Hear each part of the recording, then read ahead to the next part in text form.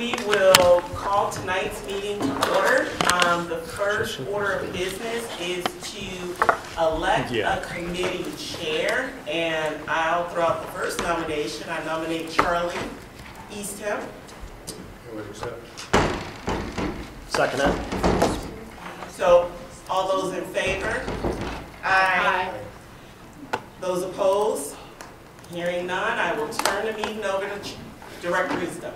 Thank you, President Wall. Do we need to have introductions, Kim? Not necessarily, nope. Okay. All right, so the next item on the agenda is approval of minutes for the November 14, 2023 meeting of this committee. So moved. Is there a second? Second. Any additions or corrections or comments any committee members wish to make about the minutes? Seeing none, all those in favor of the motion to approve the minutes, please say aye. Aye. And opposed, please say nay. And the minutes are approved. Staffing and efficiency data is the next item. I'll turn it over to Matt. Yeah, thanks, Charlie. Good evening, everybody. We tonight are going to talk to you guys a little bit about, as the title says, staffing and efficiency data. So we don't have it linked up on there, at least it's not showing up on my version of Board Docs yet, but we will here tonight after the meeting plan to link this. We shared it with Admin Council this afternoon, so they had an opportunity to ask questions or potentially give us any questions that we needed to adjust on the presentation or any information they thought needed to be changed or any edits that we'd want to provide before that. So we were working on it throughout the day is the short of what I was trying to state there. Adam and Nick are going to do the majority of the presenting here tonight, and I think what you'll see is some information that'll help inform the suggestions or ideas we bring for the 27th meeting about potential budget reductions ideas. And so this is really a kind of a level set to just have a common understanding about what district data shows us and where our staffing levels are at, some of the questions that you guys might have about those levels, either historical or moving forward, and then also some building efficiency data. And with that, I'll turn it over to Adam, and he's going to start us off. All right, thank you. As Superintendent Degner shared, we're going to be talking about a few different things, just a quick overview. I'll share some comparisons with other UEN districts, that's the Urban Education Network, and specifically the 10 largest districts in the state, of which we are one. We'll also share staff FTE and enrollment data, along with students per staff data, so staffing ratios, and then information as it relates to building capacity.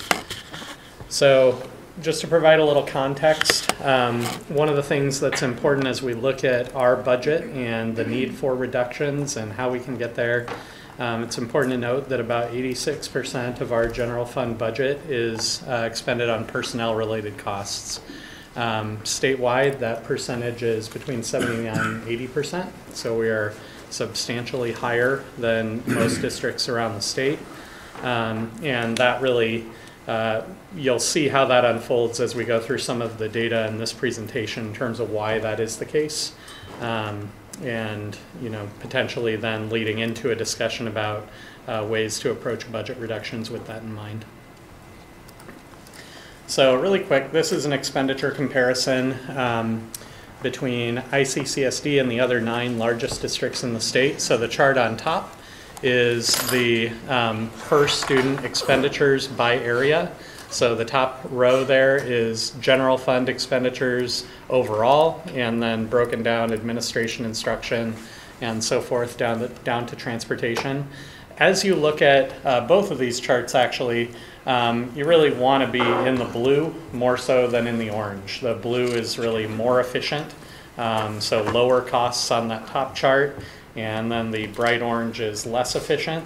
As you look through Iowa City, you see we don't have a lot of bright colors in either direction. We do have bright blue for transportation, where our costs are substantially lower than the other 10 largest districts. However, for the most part, we're sort of middle of the pack in terms of our overall general fund expenditures.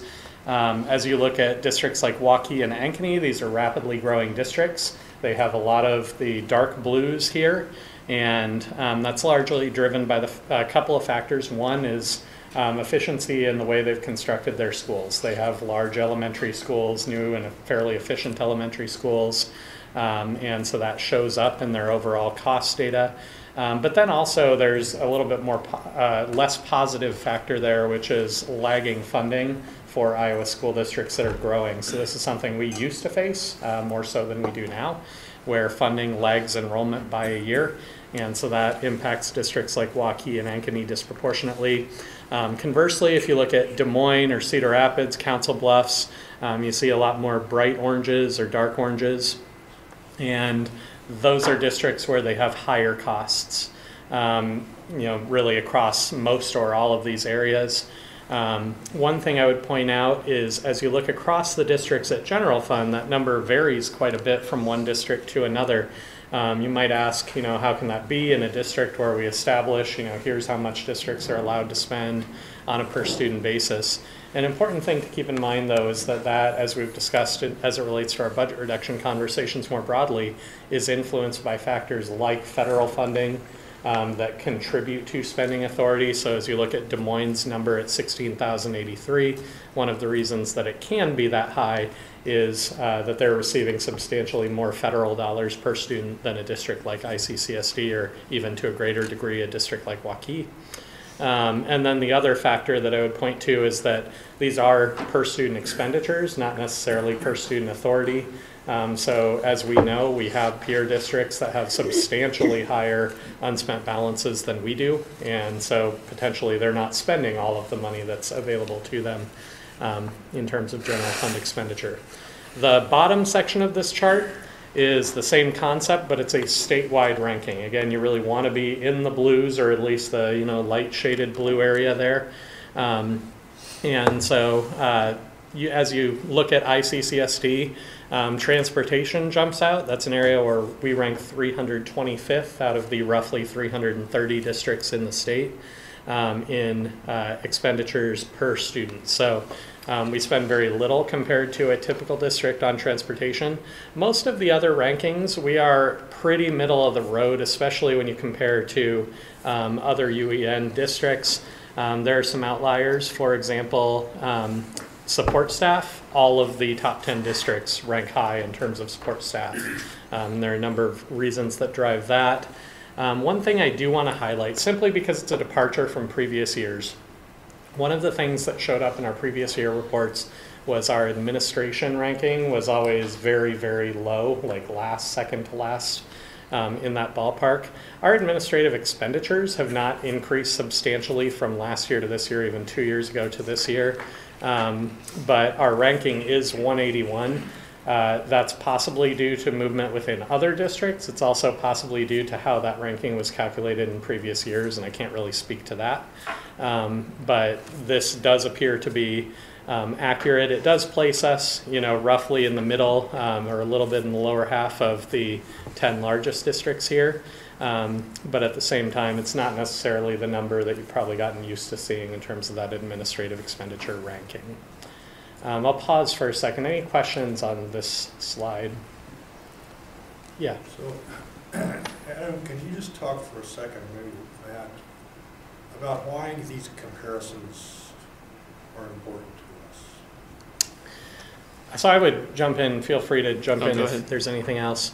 I would say that one of the big reasons that they're important to us is that they're a part of a picture that I think will be painted by the volume of data that we'll share here tonight. So this provides some context for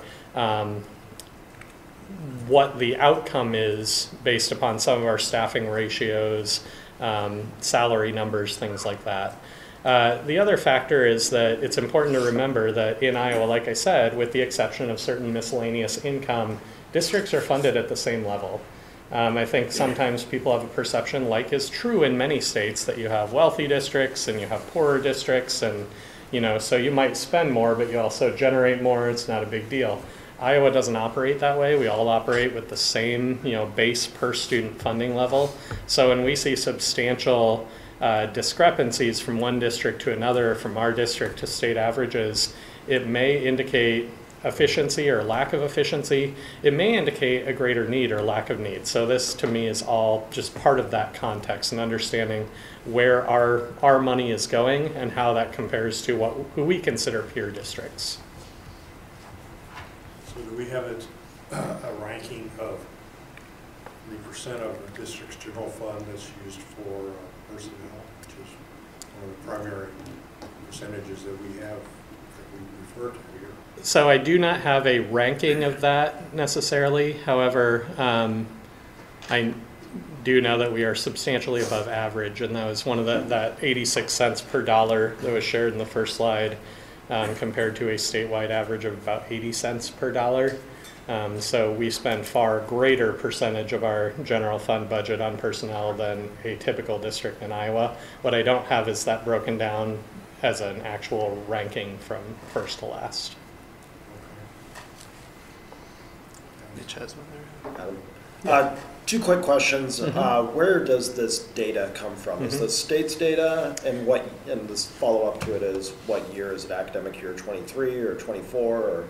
Yep, so this is the state's, it's data we report to the state, Okay. and it's standardized. All districts report it in the same manner using the same definitions. It's part of our beds reporting that we do in the fall, and this is current year data, so Okay. this is this year. Thank you. All right, I'm going to move to talking a little bit about staff FTEs. And this chart shows two things. It shows enrollment growth and also all staff FTE growth. So this includes all positions in the district. And this is all benchmarked against the year 2011. So 2011 is set at 0% for both lines. And then you can see the orange line here is our enrollment growth as a district since 2011. And the blue line, it's blue, right? Yes. Thank you. The blue line is our staff FTE growth since 2011. So if you look, this is, again, reminder, this is all positions in the district. But through roughly 2017, our staff FTE numbers roughly tracked, in terms of the growth since 2011, tracked our enrollment growth over that time. So the trend lines, even through 2018, are pretty similar. But after that point, or actually through 2017, are pretty similar. After that point, we see a substantial departure, where we start to see our staff FTE growth significantly outpace our enrollment growth, which was continuing through that point, but starting to slow a little bit. And then, if you recall, in 2019 was really our last round of significant budget cuts. And so we engaged in reductions at that point. And this is a good visual image of why we had to engage in those budget reduction conversations. Yes? It's just a question for when people open this up. The percentages are compared to 2011. Yes. So that would be like 24% enrollment growth in 2023 compared over 2011, not Correct. Okay. Yes, that's correct. Yes. Can you define the universe of staff? Are we certified staff? This is all staff positions, So all positions, Biz plan, period. nutrition Yes. servers, okay. Yep. Yep, so this one includes all staff. As you can see, though, we made reductions following 2019. The plan there was really to get this line down to the enrollment line, which also we expected to continue to increase at that point. That's when COVID happened. And so our enrollment takes a dive post-COVID, and our staff FTE continues to grow, and that was largely funded through ESSER. And a decision made on the part of the district to put more staff into the classroom to deal with COVID-related learning loss and that sort of thing. So either way, we see these lines continue to diverge. Getting to the question about what type of staff we are looking at, I do have a couple of charts that break this down for specific types of positions. So this is growth in general ed teachers, FTE, during the same time period. And so looking at this, you can see some of the same trends, but it's a much more muted difference between the FTE growth compared to the enrollment growth. So again, we see a very similar trend line really all the way through 2018. 2019 starts to diverge, That's when the budget reductions happen, and you can see the effect of those budget reductions where it gets basically down to the same, same point. We're back on that same trend line. But then COVID happens, our enrollment drops, our regular ed, general ed teacher FTE grows, and so again, we see this departure. This chart also, though, shows the impact of the budget reductions we made coming into this year. So again, we made reductions coming into this year. That's why you see this general ed teacher FTE number decline from last year to this year. So there is some impact there in terms of reductions we've already made showing up. However, again, our enrollment since COVID has not quite recovered to pre-COVID levels. So there's still a substantial departure between these two lines. And then the final version of this chart that I'll show is growth in our paraprofessional FTE. And this is one that, again, jumps out. It's a little less clean early on. We have a little fluctuation up and down, but then a substantial divergence that begins right around 2016. And again, a reduction with that first round of budget reductions, but then continued increase. This is a large group and really drives a lot of that district-wide all-staff look at the divergence between our staffing FTE and our enrollment growth. One thing that's important to note is about 85% of our paraeducators are funded out of special ed. And so those are not necessarily contributing directly to our general fund unspent balance issues, because a dollar spent in special education creates a dollar of authority. But either way, as we look at overall system growth, staffing growth, this is a big driver of that. One thing I would point out is that one of the drivers, and certainly Ashley could speak to this more than I can, is the move to providing services within the home schools for all types of services, which drove a need for additional paraeducators within the district. And what year did that go into effect? Was it 2016? Does anyone recall? 2018. Okay, so right around this period on the chart, so where we see that really substantial growth occurring. Adam, what is the final number for growth compared to 2011? Yep, so it's about 85%. So an 85% increase in paraeducators. Correct. Okay. Yep. Thank you. Adam, will you go back and talk about new building openings too? Oh yeah, sorry, I forgot to mention that. One other thing I would highlight here, as we see, that deviation from being, actually a little bit below enrollment, is that this is also a period in time where we see the opening of several buildings, several schools. So Alexander opened in, I believe, 2015. Liberty opened in 2017, as did Hoover. And then Grant opened in 2021. Yep. So during this time, we had the opening of 4 schools, and that certainly contributed, as well as opening of the online program.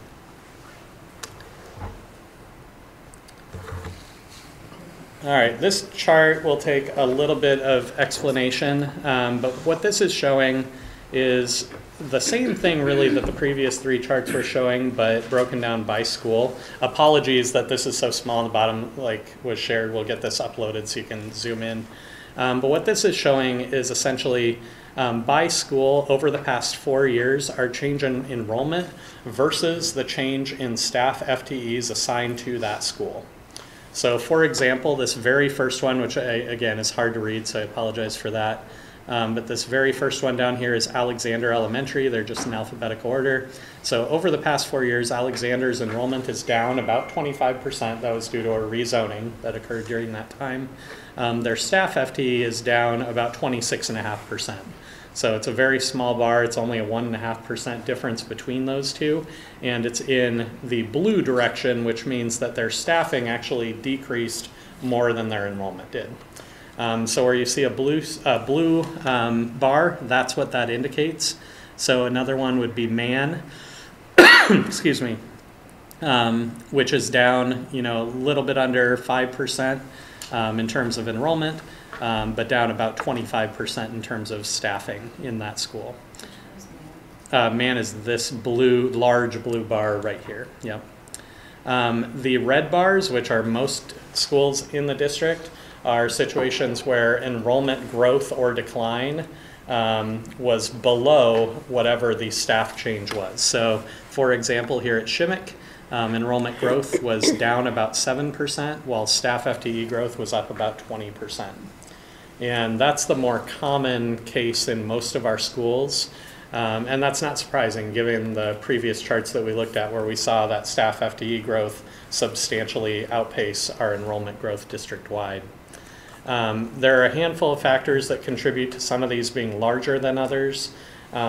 Implementation of the RAM, especially for schools that are kind of in the middle, can result in just a few students tipping over an entire staff FTE. So there's a factor there. Certainly growth in paraeducators, as we just looked at, would be a contributing factor here as well. This is the same, but it's looking only over the past year. And I actually do want to point out before you get drawn to this giant red bar down here, this is the online program, and that's actually not quite correct data. The way we report data to the state for the beds report can only count a student in one building if they have a secondary enrollment. Most of our schools, this is a non-issue, but the online program has a disproportionate number of secondary enrollments. So their enrollment is really higher than what this would indicate here. So that giant red bar is not really indicative. But one of the things I wanted to highlight here is that, again, with our budget reductions coming into this year, you see a whole lot more blue bars on this chart, where our enrollment change over the past year was higher than or ended up at a higher level than what our staff FTEs did. So again, for an example here, if you look at Alexander Elementary, it's up 8% in enrollment. But then the staff FTE is down about 8%, and so that's a net negative 16%, resulting in that blue bar.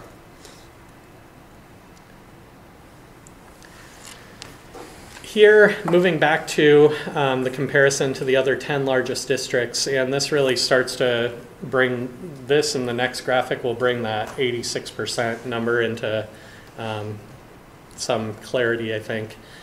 So as we look at the 10 largest district, this is students per instructional staff FTE. So on the efficiency side, not making a value judgment about that, but on the efficiency side, you really want to be higher on this. You want more students per instructional staff FTE. As you can see, ICCSD is the second lowest of the top 10 districts. The only district that's lower is Dubuque. So the average here is 14.9. For the 10 largest districts, ICCSD is about 13.3. So we have more staff per student than all but one other of the 10 largest districts in the state. This is average salary of instructional FTE. And as you look here, one of the things that you might note is that Dubuque, which was the only school that's staffed at a higher level than us, also, though, has the lowest salaries for instructional staff FTE. So that's how they're paying for that, is they're staffed at a higher level, their compensation is lower. ICCSD is staffed at the second highest level, and as you can see, has the highest average salary for instructional staff FTE. So again, this is just instructional staff. We can look at this across groups. But this is really a big driver for that personnel cost being 86% compared to a statewide average of about 80%. I'll pause for a second. Any questions on this? All right. So we're going to actually shift directions a little bit related to now looking at more school-based information and looking particularly at all of our schools.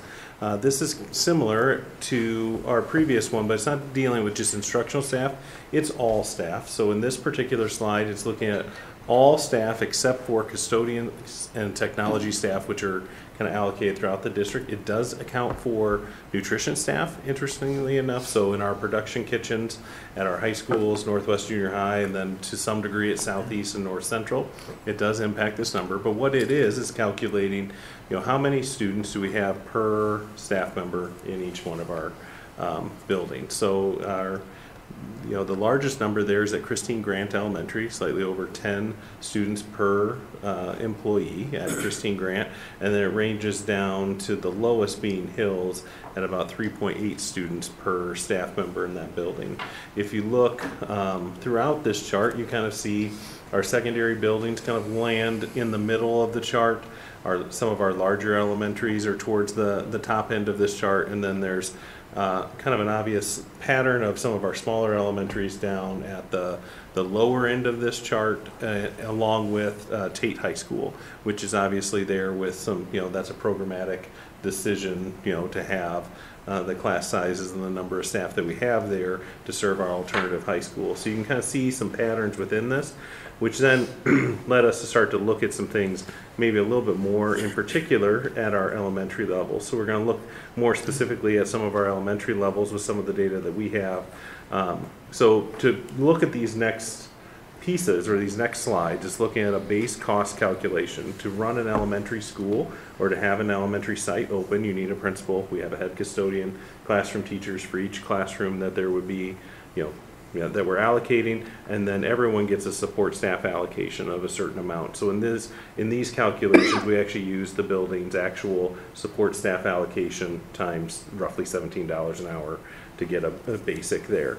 And then as we look at the next year, we took a small portion of that support staff hours away to account for the fact that the building would be a little bit smaller. So some general approximations there.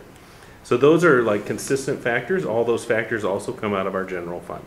So that's one of the reasons why we selected to highlight those. We're not looking at specials. We're not looking at special ed teachers. We're not looking at anything else. It's just these costs.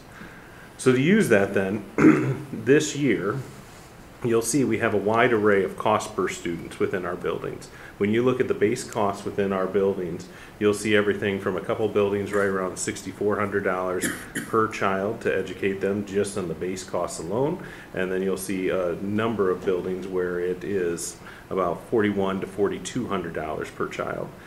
You might wonder, that's a far gap away from what the state allocates. It's because we're not accounting for all those other factors. We're just looking at that small amount. So that's why it's not closer to that 7,000, whatever the exact number is the state provides. You'll see the orange line that goes across the middle, kind of that orange area. That's our average. We're slightly under 5,000 is our average across. If you look at all of our elementary sites, that's currently what we average on a cost per student basis. The next slide would be, one of the things we're going to gain some efficiencies as we move to middle schools and then middle schools, but we are going to have, it is going to impact us a little bit then at our elementary schools because we won't have our sixth graders. So you'll see in some cases some numbers really change as you look through this graph. A number of our buildings will still stay relatively in the lower. Our average does go up a little bit. It goes a little over 5,000 because we're losing students. So if you're thinking about cost per student, some of those fixed costs remain the same. In some cases, you may see a lower number. In that situation, it's probably because we're anticipating there may be a reduction of staff in that building, or they have a large sixth grade class and their kindergartens coming in are smaller. So, they're losing 3 sections and we're anticipating 2, or some others. Because a lot of times as neighborhoods, age out a little bit, we end up just having less kindergartners. And, some of our schools we know will have 4 sections, and other schools will be lucky to get 2. So you look at these different pieces as we work through this. So that's kind of our anticipated plan. You'll see again, in this particular case, Hills jumps up over about $7,000 per student to educate a child, just on the base costs alone. And then Hoover remains pretty consistent at about that $4,100 roughly as one of our more efficient sites related to the cost per child. And then this is just simply an overlay of those 2 numbers. So you can see the ones where you can see orange above the blue, those are where the costs are going up.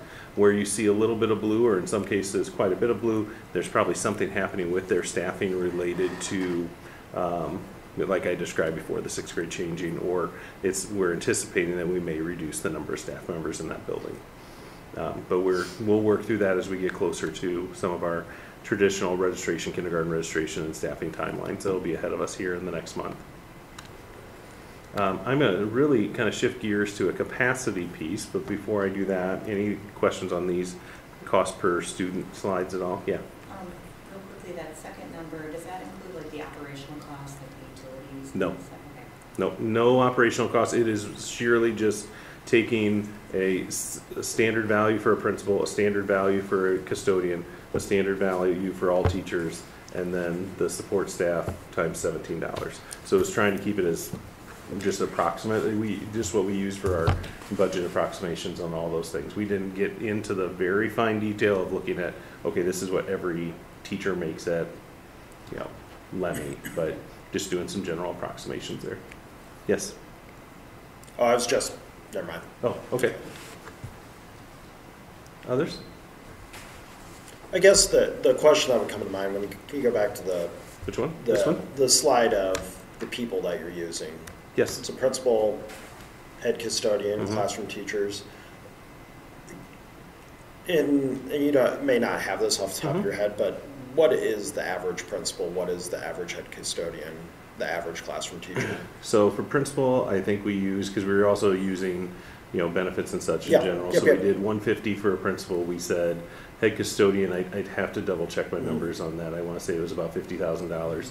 Classroom teacher, I was using 90, and then $17 an hour for the support staff. Okay. Kind of general average. There's a range within those positions. Thank you. Yep. All right. So, switching gears, we'll look at some capacity conversations as well. Obviously, as we're losing students from our elementaries to the middle school, it's going to create some room in our various elementary schools. So in this particular graphic, you'll see the orange kind of line that goes up and down. That's the capacity of the building as we've documented thus far. And then the blue is what we anticipate the pre-K enrollment being, pre-K 5 enrollment being next school year. For pre-K, we didn't double count, so we went with whatever their largest number was. So if the AM had 20 and the PM this year had 18, we said, oh, that counts as 20. And we just included that in because we wouldn't have 38 students there at one time. They're only using one classroom space. So, but we also, and then for any of our buildings that did not have preschool this year and would next year, I think I estimated about 18 and just added 18 into all those. So that way it was accounting for some preschool students in this capacity number.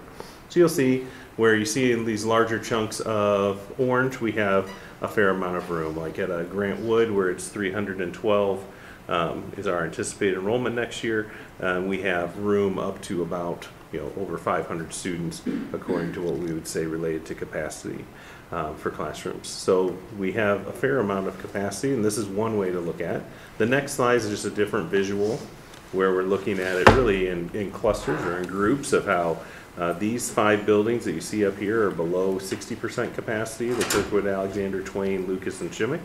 Then we have another grouping below 70, and then we have a group over here between 70 and 90 that are using a larger portion of the building. Sometimes as you look at this, it's good to then look and say, how are we looking geographically or within how we zone our students? So if we're talking about middle schools, our north central zone or that feeder pattern generally is looking at about 69% of their space is being used. There's still 31% that would be available in that. A lot of times we think North Liberty, large schools, there's probably not some space, but there actually is some schools available. And this is looking at the elementary schools again. Northwest zone has about 73% usage, Southeast is at 71%, and then across our district we're using about 70% of our elementary capacity. I believe when we were looking at it, we anticipate having 6,000 some odd students next year at the elementary level, and we have space for over 9,000. So as you think about that, that's a pretty critical piece of information as we look at what we have and with these adjustments to middle schools, what space that then makes available in our elementary schools. So that just leads us to the tail end. I don't know if there's any closing comments anyone else would want to add, but that's kind of what we have to put in front of you. I know that's a lot to put in. I did give the PDF to Kim so we can get that uploaded so you all, it's there, it sounds now, so that way you can look at it and see all the fine print on some of those graphs. So maybe just to close the last point, I think one thing, that would be a natural question there is, okay, well, if we have that much capacity, why do some of our buildings seem full right now, or why is every classroom used? So of course, one of those answers is 6th graders going to middle schools, but the other one would be how we staff, right? And the decisions we make around staffing directly relates to our RAM plan. So something you will see from us, when you come back on the 27th is how we could look at the RAM differently or some proposed ideas on that. And so while we're not ready, obviously, to share that method with you tonight, I do think that would be a natural thing to expect and ask for out of this question is, okay, if we have this capacity, then what are the things that are influencing those decisions into our staffing plan now, and how could we potentially look at that different, knowing we're having to go through some reduction? So that could be one element you'd anticipate next time. How is capacity determined? Is it 32 students times number of classrooms, 25 students times number of classrooms, or? Yeah, so it's determined, and the physical plant maintains a capacity document that has this, but it's based upon number of classrooms, square footage of those classrooms, and then depends upon the grade levels served in the building. So the amount of space required per student for a high school classroom is different from the amount of square feet required per elementary student in a classroom. But based upon that, they basically do a by classroom capacity calculation and develop that number for the school. And that's been, I think we've been doing capacities consistently now for at least 5 or 6 years. We first did it when we did FMP 1.0. Yeah. We were so far behind the curve that they did a large analysis on that square footage model. So initially 12 years ago, I guess, is when that started. What I don't know is that they've updated or changed that formula since then, but they went away from just kind of that standard 25 kids per class, per number of classrooms in the building during the FMP 1.0 process. How many students per class? Or they went away from that to the square footage model? Right. So I'm just wondering, because it seems like it could be a little unfair to say that 50% of the building is being utilized if that would mean to reach 100%, you're talking about classrooms of 40 students. Yeah, my understanding. That's where I'm trying to Yeah, get my at. understanding is we don't have any circumstances that are like that. Okay. And so. It was kind of connected. So they went away because the other model was unfair because every classroom isn't the same size. And so when they were going 25 students per classroom at some of our older buildings, classrooms were much smaller than they were at some of our newer buildings. And so just by taking in the exact square footage, you're saying that every kindergartner is entitled to 10 square feet. No, right? And that's kind of what it is. No matter the size of the classroom, it should be proportionate because the larger the classroom, you'd only put more students in it based on that same equation working out. Whereas if you put 25 in every classroom, obviously a smaller classroom would shrink that available space per student and expand it, the larger the footprint is. And that was the exact problem is the one they were trying to solve. Okay. Sorry, I was just going to add, in my previous role as an elementary principal, I always found that it was relatively conservative too. As you looked at the numbers, like Eliza's nodding her head there, I think when we're looking at capacity, we're not looking at, okay, let's see how many kids can we cram into the space. It's really, here's the numbers that are used is very much a, kind of a standard or what we would hope for, a standard class size. I thought you were going to ask a different question. We also only use the instructional spaces. So Okay. we're not counting the mechanical rooms in the back. People do that, right? Like, I mean, some of that, so it comes out odd, but we don't take into effect the kitchen or the mechanical spaces. We try to So just the classroom spaces. Yep. Okay. So, what I'm struggling with is trying to relate academic achievement to the picture that you outlined for us tonight.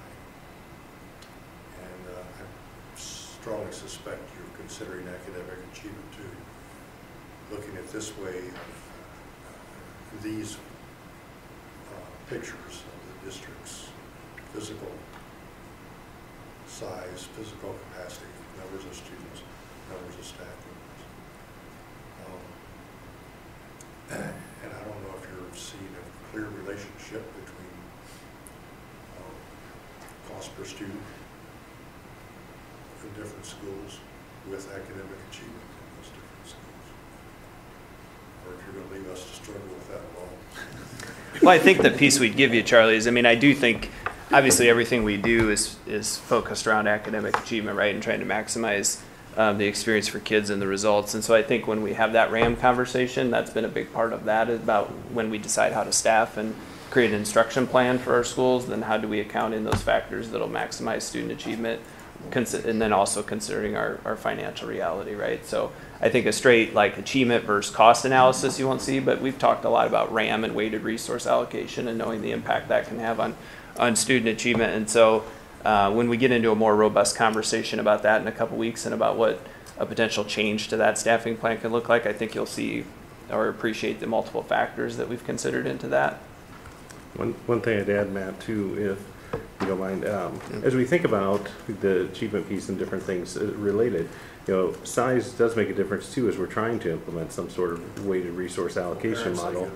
And especially when some of our buildings end up at what I would consider like an awkward size, where no matter what we do with how we're going to level or organize the arrangement, that building's not impacted one way or another. They're going to be at that particular class size or those arrangements. They have 37 students in that particular grade level. We're not going to have a classroom of 37. So that's going to be 2 groups of 18 at all times. So there are some pieces in this that is a direct correlation to that, no, but it is a conversation that we have to look at if we're saying class size is part of that conversation. And some of that will come up, you'll notice, I don't know if you've had a chance to look at the enrollment report, I'll be highlighting that later. I think you'll see some of those pieces in that as well. One of the things that struck me was how you started the presentation, Adam. I kind of thought that our 86% number was state average, but it sounds like we're 6% above that. And to me, if we can get closer to the state average, and that's 6% of our funding that would go back into the general fund that we could then use correct for other types of student services, more focused programs on academic achievement and things that would maybe, as the thought, better serve our students and better help meet our student needs. If we can get our efficiencies a little bit under control, that would free up funds to push them to where they might be better used. Is that, am I yeah, well, understanding I think that would be correctly? the second iteration, right? The first iteration, we're talking about trying to get that 86, probably closer to 80, is just to kind of right size the budget currently, Correct. right? And then the second one would be, okay, now before we just jump to 86 again, or before you get that natural increase that jumps to 86 that we saw in those line graphs at the beginning, would be, okay, what are the considerations of where we would spend those extra dollars? And, and I think there's always been an element in the district where we've recognized some above 80% because we do want to put it into our people and we do want those services closest to kids. But there's other things that you guys have talked about, for board goals too, that could impact that. About, are you satisfied with where the transportation costs are? Or is there additional things you want to do to try to get kids to school? How does that connect to chronic absenteeism or any of those things? And so there might be other measures you'd want to look at with that. But right now, in a sense, it's stuck on that 86 and it doesn't give you a lot of movement, right? It doesn't protect you from having an unspent balance that's in a healthy position. It doesn't give you the flexibility to increase in one of those other areas that I think you're mentioning. Well, and if we don't look at right-siding the budget with the 86%, we have to look at the 14%. And those Right. are areas, when I go back to slide 4, those are areas that we're blue at. So then it would be like we'd have to be more efficient at transportation, which seems really hard to do because we're like almost the best in this state. Do it, right? Yeah, If you like- go to any of those IASB's finance sessions, they will tell you that the further you get from 80%, the high, you're going to run into financial problems. Yeah. Any district who's higher than 80%, and definitely higher than 85%, you eventually are going to run into budget difficulties. So it's So- really that number right Yeah, there. that just seems Yeah. like that's where the best shot at becoming more efficient is where we're above Right. that 80%. Yep. Yes. Yeah, but I mean, some of that, like on the transportation, I would imagine one reason we're really low is we have a lot of small neighborhood schools. Mm-hmm. So Waukee is busing kids to these big schools, and the efficiency there is, if you have 2 schools of 250, that's double the principals, double the head custodian. It's those are the inefficiencies of having small neighborhood schools, the financial inefficiency. And obviously we have to get the 86%, and whether that's number of people. But if we reduce the number of people, now our class sizes are going to be, you know, there. So there's a trade-off. Every piece we move, it's just there's going to be a balance on the other side. And so making those decisions, I mean, we don't have capacity problems other than too much capacity. You know, I mean, that's never, I mean, usually it's been like we have to build a school, right? So I really appreciate, Frank, by the way, just the visuals and the graphs. It really helped tell the story. Like, it really was easy to see the comparisons. So it'll be interesting to see what your recommendations are. Here's a question. When you guys come back with recommendations, are you going to have like a range? Super painful, medium painful, They all hurt. painful. Yeah.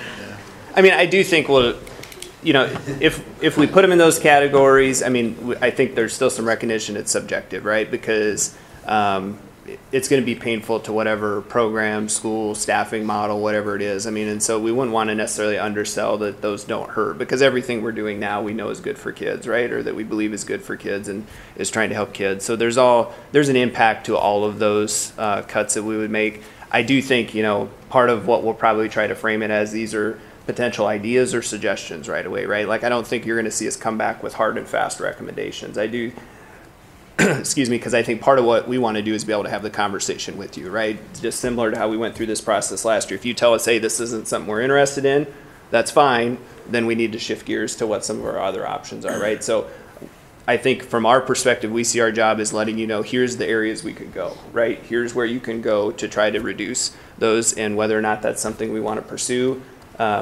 We may try to articulate some case for why we think you should look at that one. But to say these are going to be straight recommendations, that this is really where we draw the line and say this is where we think you need to go, I don't think that's what our initial conversation will be, right? At some point, after you probably tell us, hey, no, we don't want to do those things, then it might be closer to a recommendation. Like, if you're really going to achieve this budget goal, we need to actionalize these things, or we need to revisit some that we pushed off the table at first. Does that make sense? You know, I mean, I think, you know, this is all efficiency and money, but look, you know, I do want to point out, look at what we're doing. We have top high schools in the state. We outcompete every single one of those districts in any number of metrics all over the place. And we know we've been threading our needle pretty tightly, and when we get to 86%, you know, that it just gets harder to thread, and eventually you just run out of space, because that 14, how much of that is utility costs that we, you know, we got to heat our buildings. So we really get down to a super, and we do quite a few extra things. And whether they're extra or not, I mean, I think we determine they're necessary, the kinds of supports we have. You know, we do include our special ed students, and that's sort of on paper inefficient when you spread those services out. And that's what we've decided, is that kids go to school in their neighborhood school, no matter what they've got, what they're coming in with, as far as obstacles. So I just want to say we're doing a great job.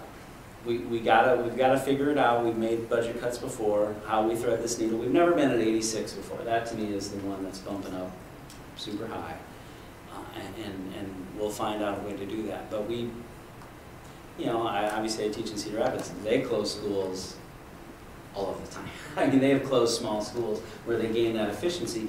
And as far as I know, that community, like if that happened here, maybe they have 30 people at a school board meeting, we'll have 300 out the door. You know, it's just a different community mindset. I mean, that was the bond, was putting however $1 million into Lincoln, which is by all measures a super inefficient school and a really hard to get to place.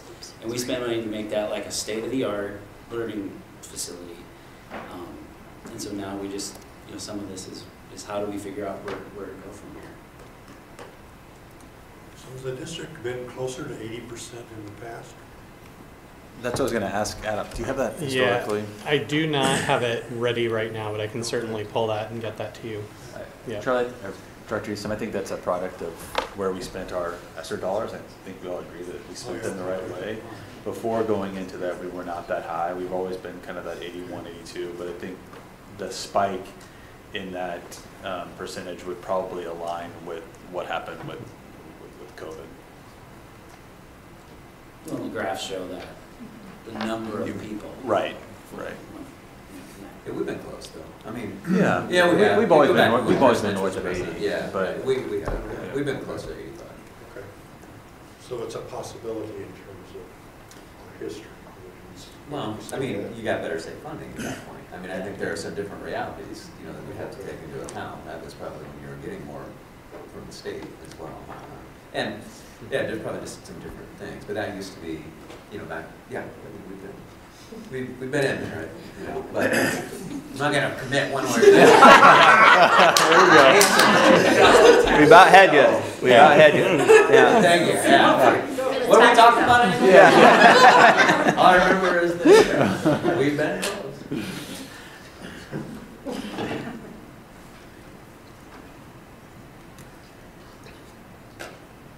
Other questions? The reason we have 3 out of the top 15 schools in the state of Iowa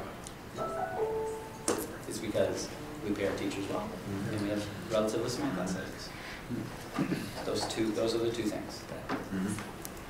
And our number of pairs is probably where we're. I mean, just being super frank, that's where the money is. But probably more so in our class sizes and our teachers. So. And our small schools, that was pretty clear, I think, from the data too, is that small schools are driving a lot of operational inefficiencies.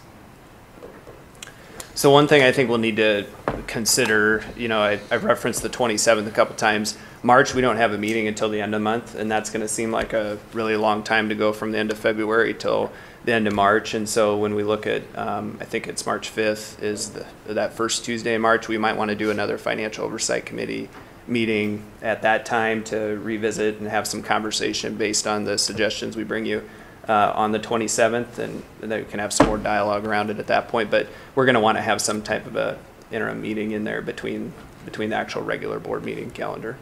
So, can we just set that as a date, Charlie, if other people, before you adjourn, March 5th? I like that, I mean. Yeah. Do we need a Want motion? Fun, right? Just how you want Yeah. I don't know, do we need a motion? I don't- I think we just need to. We can set just one calendar for it. the next meeting before he adjourns. I don't see a lot of opposition. Nope, so, there we go. The meeting, Yeah, at 5.